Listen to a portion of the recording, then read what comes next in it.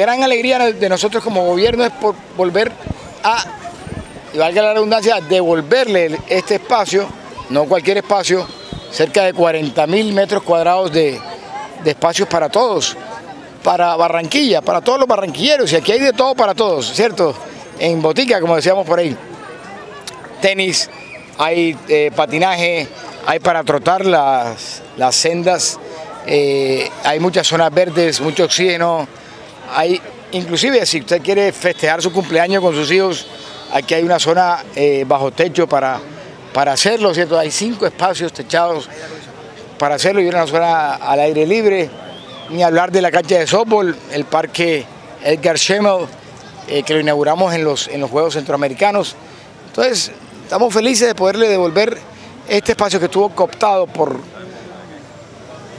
porque no tenía que hacerlo, porque, digamos, no podemos juzgar si no estuvimos ahí, pero simplemente hoy el Estado se lo devuelve a la gente, se lo entrega con mucha calidad, con servicios y también con un grupo humano, un contingente de guardaparques que le llamamos nosotros, que van a garantizar el buen uso y el sostenimiento de estos espacios. Entonces, Albert, a mí me parece que el doctor Sala puede ahondar en detalles, pero creo que hoy en día se recupera un tesoro que tenía Barranquilla en este sector de la ciudad. El siguiente de Venezuela, ¿no? El siguiente es el de Venezuela. En marzo, estamos a finales de marzo, debemos estar allá.